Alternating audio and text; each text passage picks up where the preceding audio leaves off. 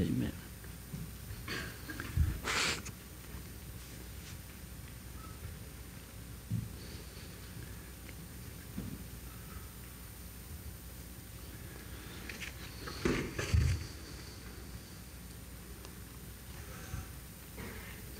This morning I want to use this thought for the message of the flesh. Lord willing, this is the first part, I'm going to finish up tonight in the service. I was thinking, I was getting ready to get into the message, this is something, of course, the devil would rather we not spend any time on this. He doesn't want us to expose his things that he uses against people or his deceptive measures. He'd rather we didn't know that and just be deceived. And so we're going to pray that the Lord just helps us in studying the Word and we understand the difference between the works of the flesh and the fruit of the Spirit. And so as we get ready to read these verses, we're going to begin in Galatians chapter 5. But I want us to pray and ask God to just help us to receive from the Word, and that the power of God will be manifested against the enemy that would like to keep us from presenting this, but it's important for us to know this so that we can know how that we ought to live as his people. So Lord, as we look to you today, we pray that you will bless and you'll touch, and we pray for clarity of mind and speech, and we pray for your power, Lord, to proclaim this message and that you will move by your Holy Spirit. And we pray against anything that the enemy would try to use to distract, and that our hearts and minds will be open to receive from you, and that we'll be strengthened by your word today as we reach out to you. And so thank you for your help today. Now in Jesus' name, amen. In Galatians chapter 5, we're going to begin reading at verse number 13. Says, "For brethren, you have been called unto liberty. Only use not liberty for an occasion to the flesh, but by love serve one another. For all the law is fulfilled in one word, even in this, thou shalt love thy neighbor as thyself. But if you bite and devour one another, take heed that you be not consumed one of another. This I say then, walk in the Spirit, and you shall not fulfill the lusts of the flesh.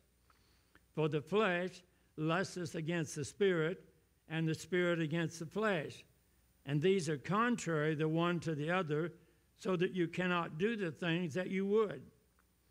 But if you be led of the Spirit, you are not under the law." What law is it talking about? The law of the flesh. So you're not led, if you're led by the Spirit, you're not under the law of the flesh. Now the works of the flesh are manifest, which are these: adultery, fornication, uncleanness, lasciviousness, idolatry, witchcraft, hatred, variance, emulations, wrath, strife, seditions, heresies, envyings, murder, drunkenness, revelings, and such like, of which I tell you before, as I've also told you in time past, that they which do such things shall not inherit the kingdom of God. I want to stop here just a minute before we finish reading. Notice that he said, I tell you before, as I've also told you in time past, that they which do such things shall not inherit the kingdom of God. People that live by these things that we've just read, if that's their lifestyle, they choose to live that way, they're not going to inherit the kingdom of God. When we were shaping in iniquity and sin when we came into this world, and so we have to deal with it, and we still have self to deal with, the flesh. When we get saved, we're no longer to be under living by the flesh. That's not our master anymore, but it's the Lord as we follow him and the fruit of the Spirit. Now, when we don't get rid of that, It'd be a lot simpler if when we got saved, we just get rid of that, but we still have the flesh to deal with.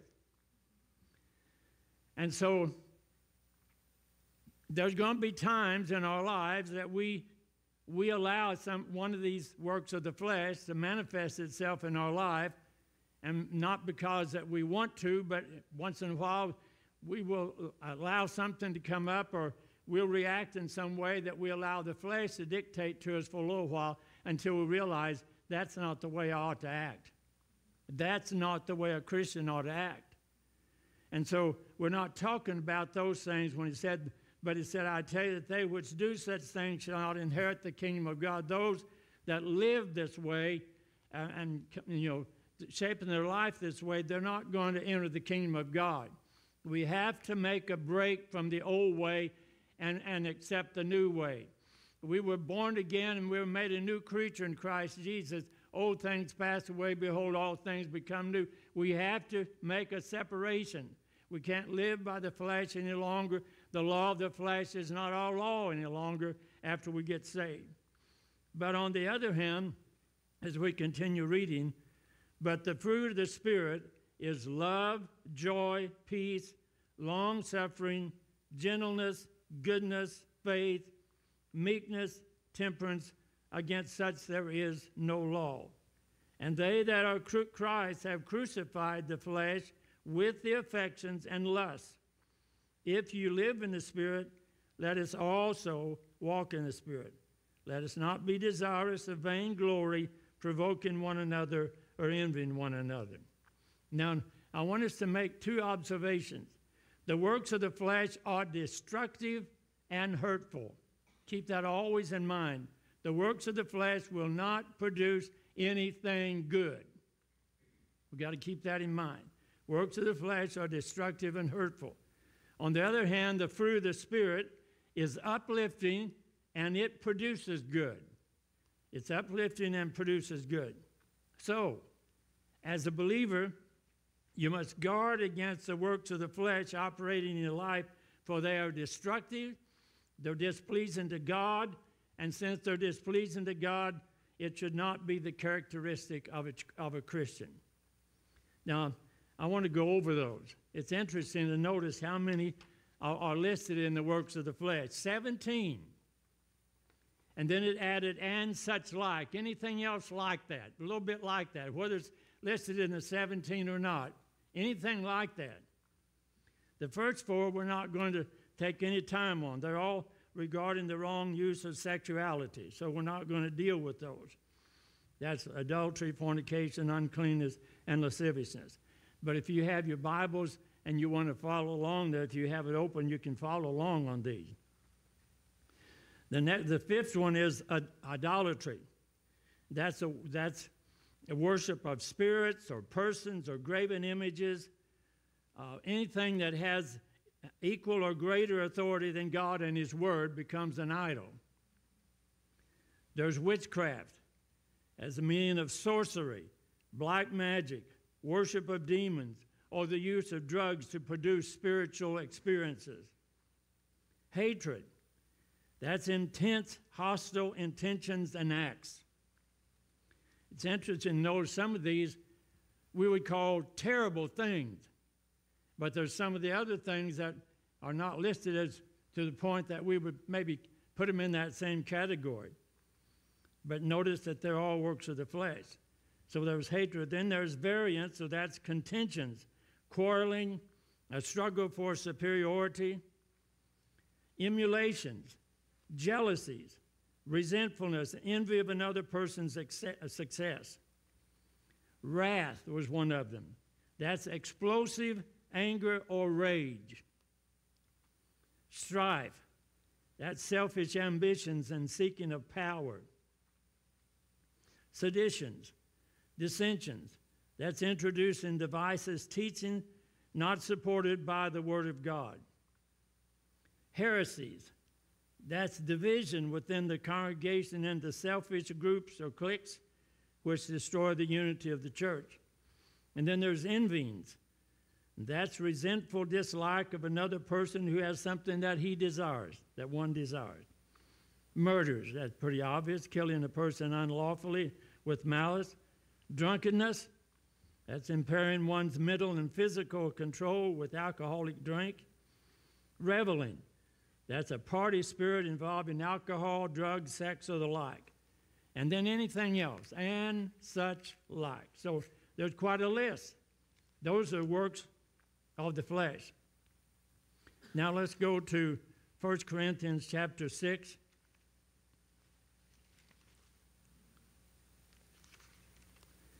And verse 9 through 11.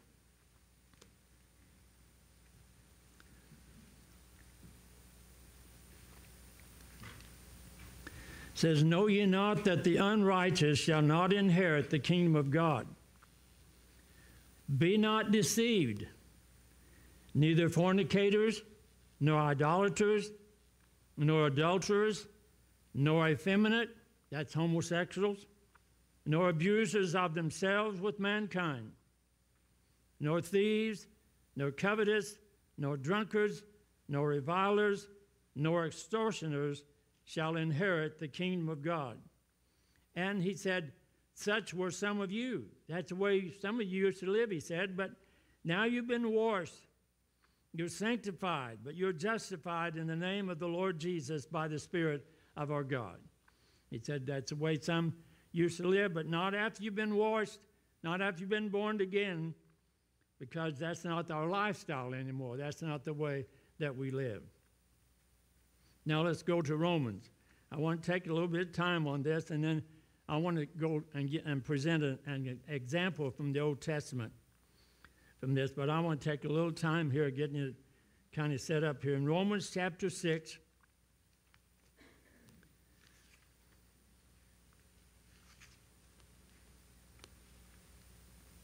verse 11.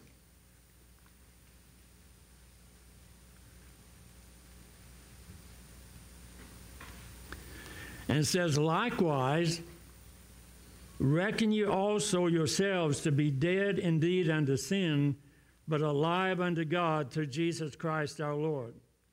Let not sin therefore reign in your mortal body, that you should obey it in the lust thereof. Neither yield you your members as instruments of unrighteousness unto sin, but rather yield yourselves unto God as those that are alive from the dead, and your members as instruments of righteousness unto God. For sin will not have dominion over you, for you are not under the law, but you're under grace." We live by a different set of guidelines than the old place that we used to live. Now, as Christians, we're not to live after the law of the flesh, but after the law of the Spirit. And the fruit of the Spirit, remember what they are: love, joy, peace, long-suffering, gentleness, goodness, faith, meekness, temperance. And those last three, faith, meekness, and temperance, has the meaning of faithfulness, gentleness, and self-control. That's the law that we are to live after as children of God. Romans chapter 7. Romans 7, verse 4 through 6.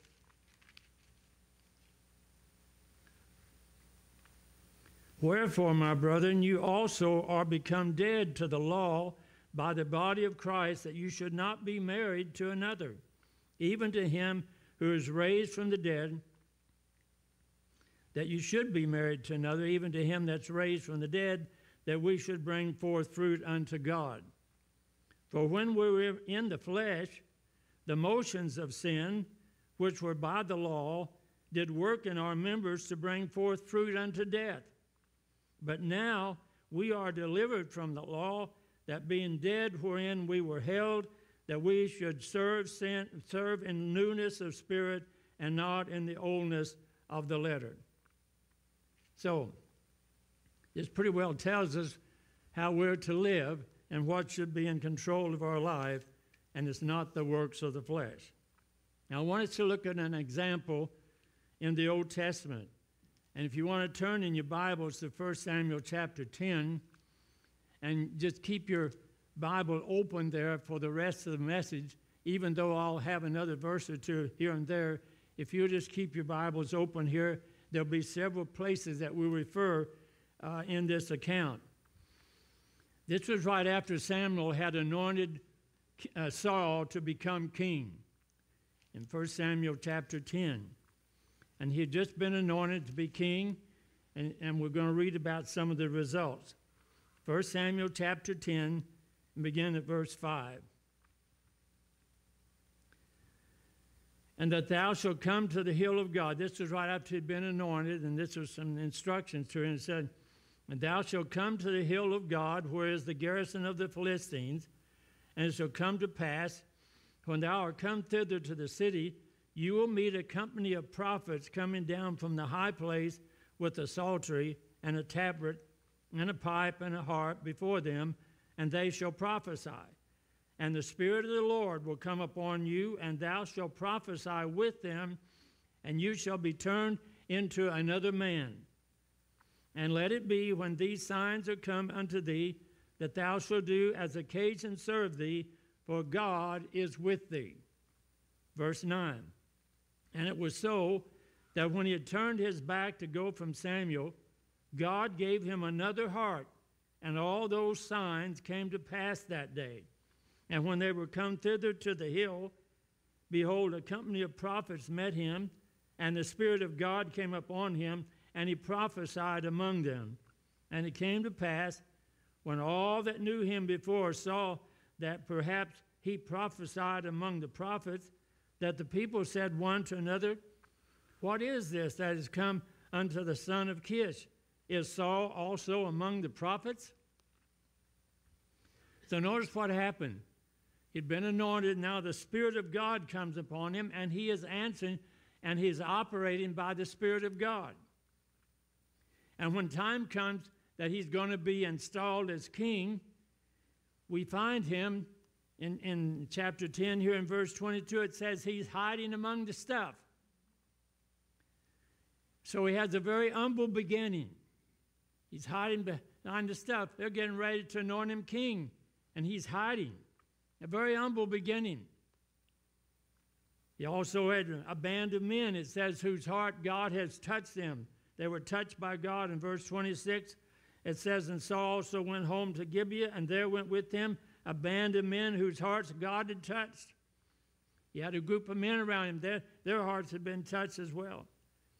And then after Saul had been installed, there were some that didn't like it. They didn't want him to be king. They didn't like him. And so in verse 27, it says, but the children of Belial said, how shall this man save us? And they despised him, and they brought him no presents.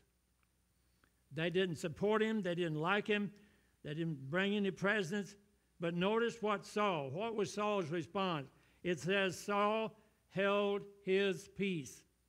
He held his peace. He didn't try to do anything against them because they didn't like him or because they wouldn't bring him any presents.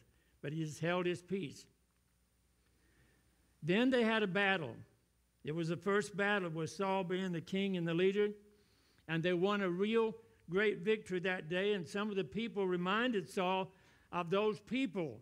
Remember those ones that said, we don't want him. We're not going to bring any presents to him. And they remind him. They went to battle. They won this great battle. And then said, some of them reminded Saul, remember those people that doubted your ability to be king? You want to do something about them? Well, let's look at verse 11, chapter 11. And 13 says, Saul says, there shall not a man be put to death this day, for the Lord has wrought salvation in Israel. Saul did not entertain the thought of retaliation. Notice verse 14. Then said Samuel to the people, come, let us go up to Gilgal and renew the kingdom there. All the people went to Gilgal, and there they made Saul king before the Lord in Gilgal. There they sacrificed sacrifices of peace offerings before the Lord. And there Saul and all the men of Israel rejoiced greatly. He said, we're not going to have any retaliation against them. They can feel however they want to. We're going to go on. We're going to worship God. We're going to go up. We're going to offer sacrifices. And we're going to rejoice in the Lord. uh, you don't gain anything by retaliation and revenge. You don't gain one thing. In fact, you lose. You can lose a lot that way. And some things you just have to let go and go on. And let God take care of those things. You know, we waste a lot of time and trouble a lot of times when we shouldn't. And we should let God direct us. Now, keep your Bibles open there, but I want to refer to another scripture in Romans chapter 11 or chapter 12, because Saul was following the scripture pattern.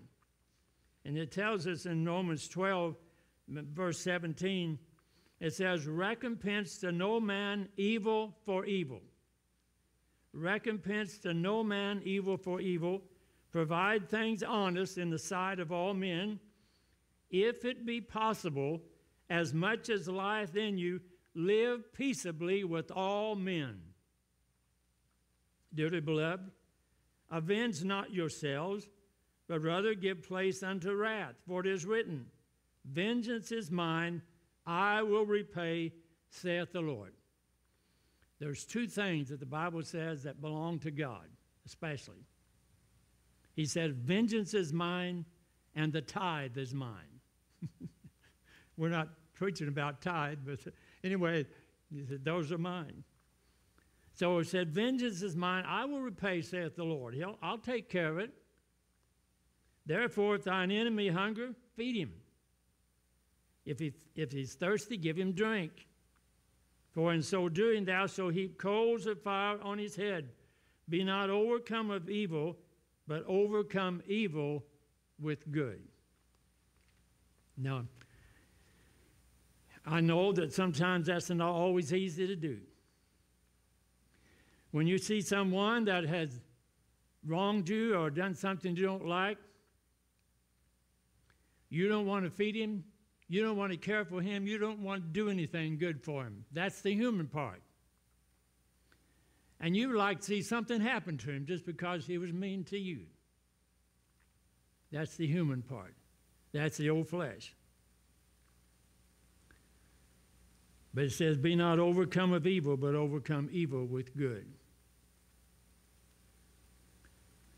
And when you see some of these works of flesh crop up in your life, into your heart, I mean, as Christians, you have to realize it. And when you become aware of it, you said, that's not the way I ought to act. That's not a way that I ought to live as a Christian. And so you pray and you ask God to help you overcome that. I've shared with the men at one of our Bible studies downstairs a few weeks back. We've been blessed in all of our churches to have good congregations. We've had some little gifts here and there, but God's been good. But I remember one situation where a couple of people made some pretty derogatory remarks, and I was hurt. But I knew, according to God's word, I had to forgive them. I could not let that stay in my heart. So I pray, oh God, help me to overcome that, to not have any malice. Help me to be able to forgive them in my heart, to get over this. And it took a little while to get it prayed out of my system. But I got to the place where I could see those two people, and I could look at them without any desire for any malice or any ill will to them, without any feeling of ill will towards them. But I had to pray about it. I knew it wasn't right. I'm not sure I've got this one completely prayed through, but it's getting better. Y'all remember, just since we've been here, that I had that little accident. This driver in the Walmart parking lot come across, instead of up, come right across in front of me and was just there, and I could do nothing but hit him. And then, well, the officer that came, he wrote up the ticket that we were both at fault. I was going the wrong way, and of course and I was not going the wrong way. I was going, the parking spaces going this way, and I was leaving, but he wrote it up that way, and so the insurance said, well, we're taking half of the blame. You'll have to pay, and so on. And I talked to them. I went down and I talked to the officer and tried to see if he would go check it out again and see, because I tried to explain the diagram he wrote was wrong, but he wasn't very interested. He said, maybe I'll go out and check it again and see, and then I'll call you. Well, I never heard any more from him. The insurance agent went up and called several times and finally got to him. Anyway, when they went and looked at the film at Walmart, it showed that I was in the right. It showed that I was driving the right way. I wasn't going the wrong way. And he said, I just forgot which aisle that it happened in. So he wrote a retraction, he wrote an amendment, and was taken care of. And so all fault was taken off of me and so forth. But I had a lot of trouble having the wrong feeling about that officer because I couldn't get him to change it. But I had a wrong feeling. And I knew I can't have that kind of feeling in my heart. And so it's easier since he admitted he was at fault and corrected it. But even if he hadn't, if I had to come to that place that I am willing to forgive him and let go of it, even though that it's not right, I can't harbor it in my heart. And so sometimes we have to do a little praying about it when we realize that work of the flesh is not right in my life. I've got it prayed out. I can't live that way. I can't operate that way. That's not the way that I'm not living after that law anymore. I'm living after the law of the Spirit. And the fruit of the Spirit is different than the works of the flesh. So that's what I've got to live after. Anyway, I didn't know I was going to throw all that in, but anyway. Now, where was I? Oh, this is about Saul. Well, the sad thing about Saul was that he didn't continue to follow the Bible way. And that's the sad thing, because after a period of time, he started acting in his own direction. He started disregarding the commandments of God, and he began to operate in himself rather than be led by the Spirit. He offered sacrifices instead of waiting for Samuel the priest to come. Was the one to do it, not him. He began making foolish decisions, like asking his soldiers not to eat when going to battle. What a silly thing to do. If you're going to send soldiers into the battle, you want them to eat and have strength. But he sent them out to war without eating, going to battle. And that plan almost resulted in his son Jonathan getting killed.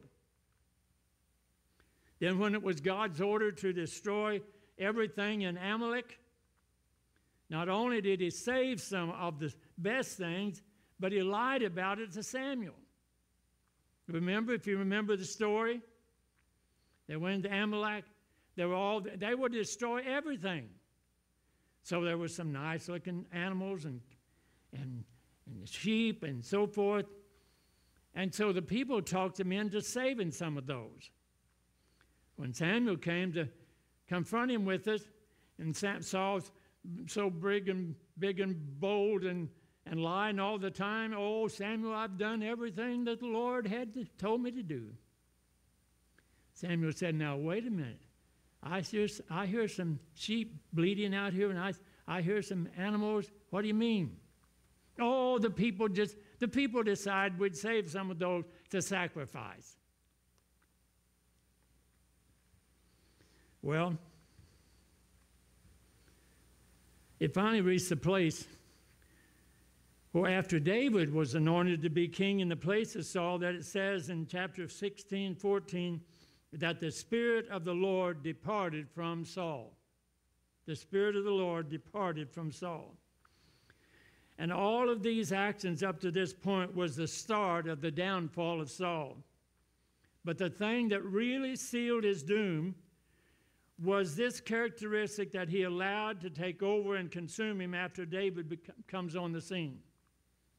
At first, Saul was excited about having David's help. Remember, after fighting with Goliath and winning, Saul was excited about having David involved. In fact, he had David to come and be his general in his army.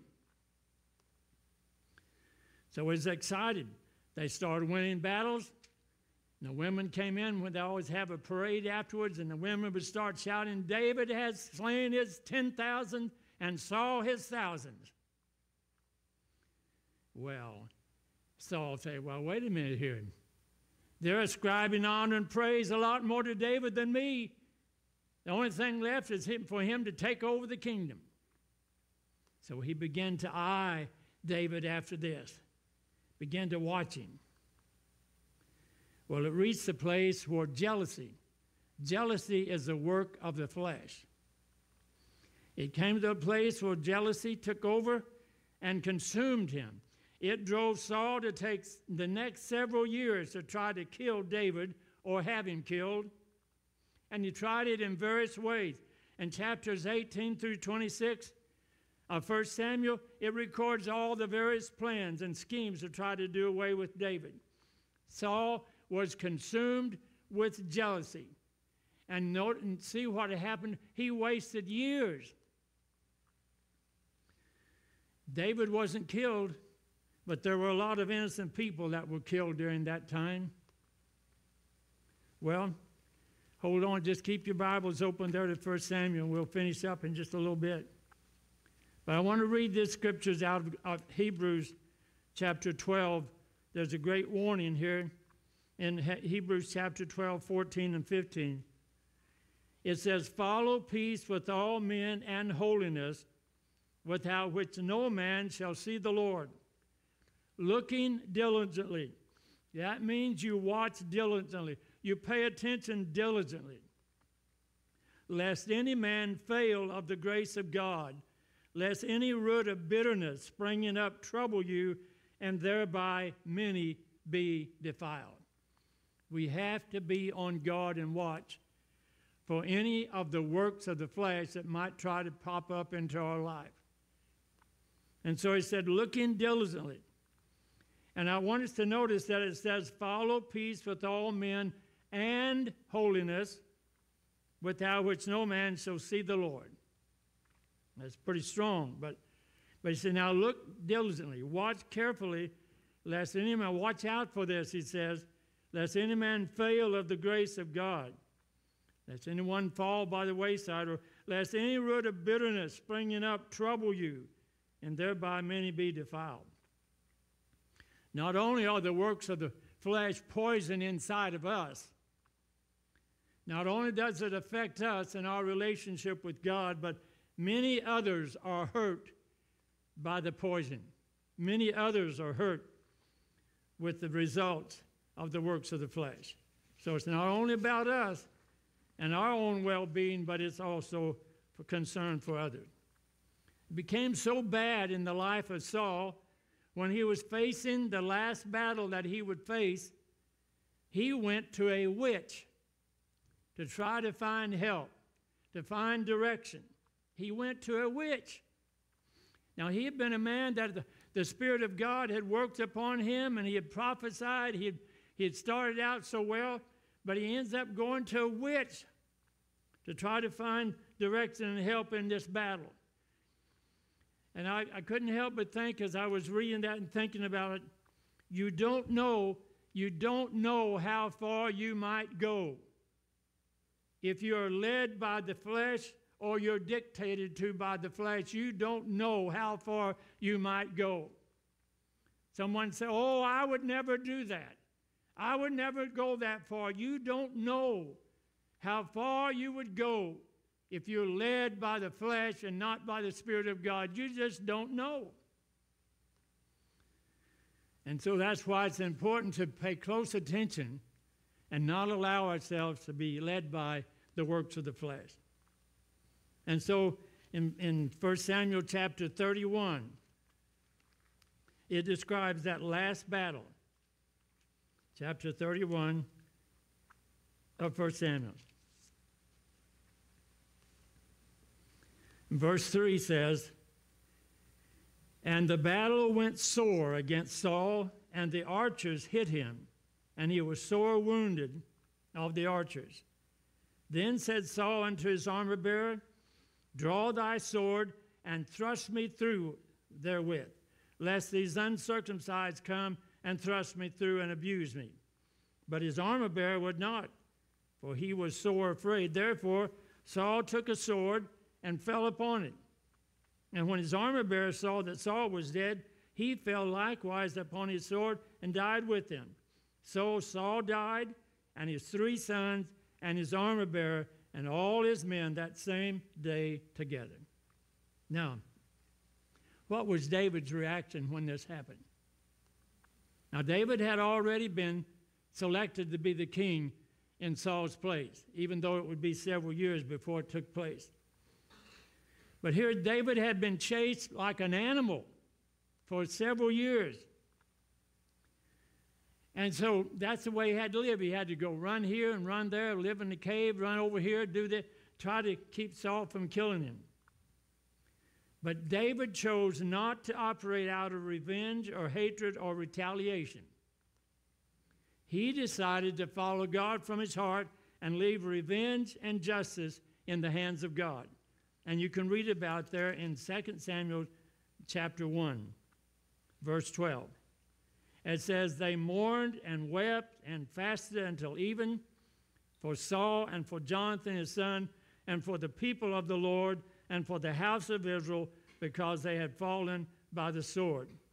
Verse 17, and David lamented with this lamentation over Saul and over Jonathan his son. Now remember, this is his reaction. He had been chased for years. Saul had tried to kill him for years. And now he's dead. And so what did David gloat about it? No, he said in verse 17, David lamented with this lamentation over Saul and over Jonathan his son. Then look at 19. The beauty of this is his part of his lamentation. The beauty of Israel is slain upon thy high places. How are the mighty fallen? Tell it not in Gath. Publish it not in the streets of Ashkelon, lest the daughters of the Philistines rejoice, lest the daughters of the uncircumcised triumph. Ye mountains of Gilboa, let there be no dew, neither let there be rain upon you, nor fields of offering. For there the shield of the mighty is vilely cast away, the shield of Saul, as though he had not been anointed with oil. And I think it really speaks to the character of David.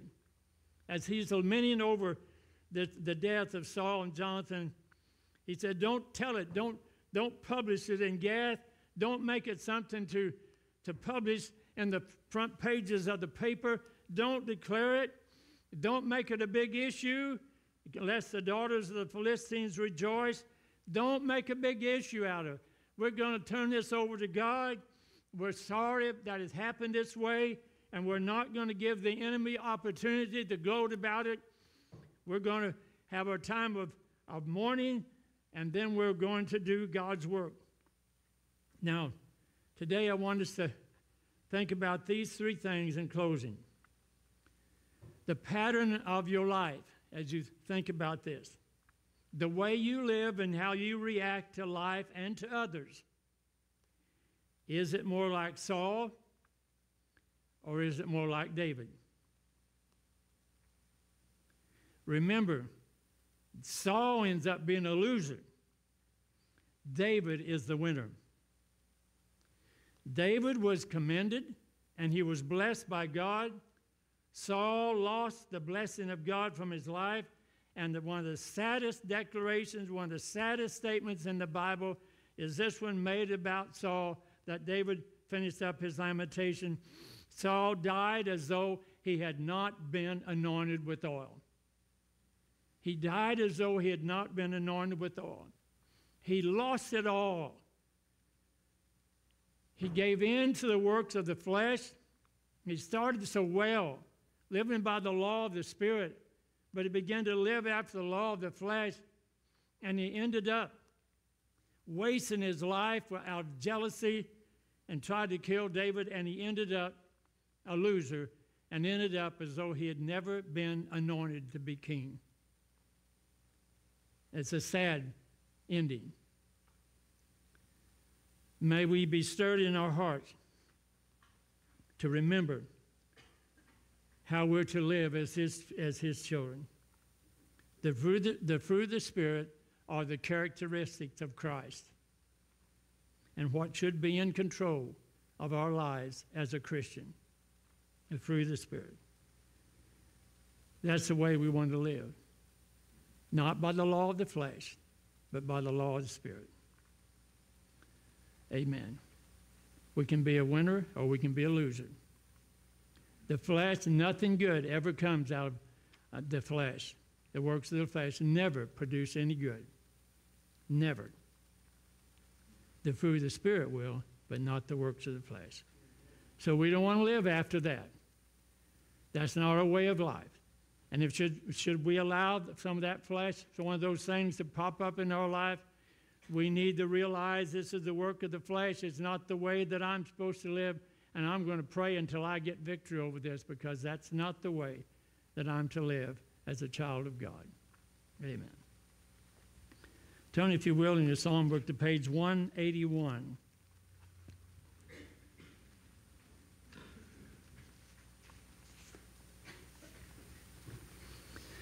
The song says, stepping in the light, trying to walk in the steps of the Savior, trying to follow our Savior and King, shaping our lives by His blessed example. Happy, how happy the songs that we bring. We want to be led by the Spirit of God and follow after Christ and not by the works of the flesh. We'll probably just sing 1, 3, and 4, okay? Trying to walk in the steps of the Savior, trying to follow our Savior and King, shaping our lives by His blessed example. Happy, how happy the songs that we bring. How beautiful to walk in the steps of the Savior, stepping in the light, stepping in the light. How beautiful to walk in the steps of the Savior, led in paths of light. Walking in footsteps of gentle forbearance, footsteps of faithful mercy and love, looking to Him for the grace freely promised. Happy, how happy our journey above. How beautiful to walk in the steps of the Savior, stepping in the light, stepping in the light. How beautiful to walk in the steps of the Savior, led in paths of light. Trying to walk in the steps of the Savior, upward, still upward, we'll follow our guide. When we shall see Him, King in His beauty, happy, how happy our place at His side. How beautiful to walk in the steps of the Savior, stepping in the light, stepping in the light. How beautiful to walk in the steps of the Savior, led in paths of light. How beautiful to walk in the steps of the Savior, stepping in the light, stepping in the light. How beautiful to walk in the steps of the Savior, led in paths of light. Amen. Could we stand together this morning?